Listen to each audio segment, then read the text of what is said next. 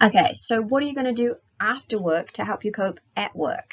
Rest, go to bed at a decent hour, use your coping mechanisms. This is really important, and going back, yoga, Nidra, guided meditation should be part of your coping mechanisms.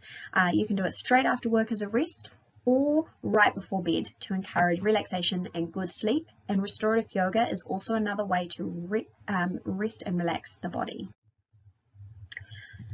So yoga tools at work, one-off stretches for trouble spots like neck stretches or cat and cow for your back, stretching breaks, meditating in your breaks and or your commute if you're not driving, and breathing breaks anytime you like. No one needs to know you're doing it.